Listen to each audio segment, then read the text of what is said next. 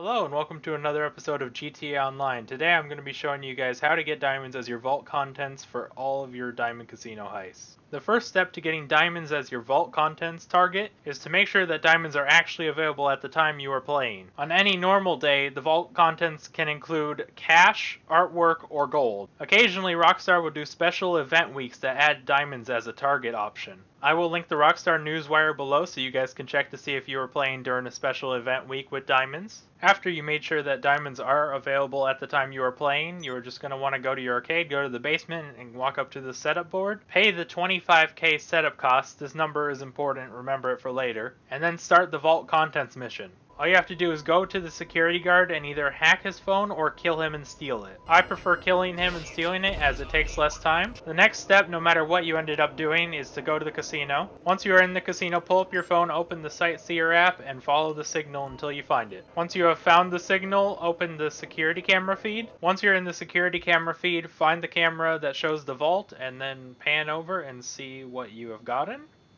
As you can see, this time I got cash. After you have identified the vault contents, leave the casino and then leave the area. If while doing that step you found diamonds, congrats, you now have diamonds. If not, keep watching. If you did not find diamonds, open up your phone and call Lester. Once you call Lester, select the option Cancel the Diamond Casino Heist. After you have canceled the heist, go back to your arcade, go to the basement, and go back to the setup board. As you might have now realized, each time that you do not get the diamonds and you want to try again, it's going to cost you 25k unfortunately. From here, all you're doing is repeating the previous steps until you find the diamonds. Okay, this is my first time redoing it. Let's see if we can get lucky. Oh, nope, it's artwork. Rest in peace.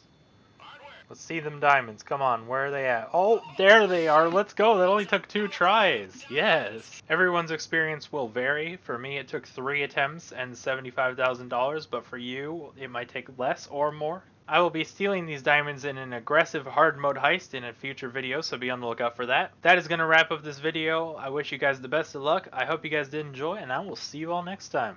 Peace.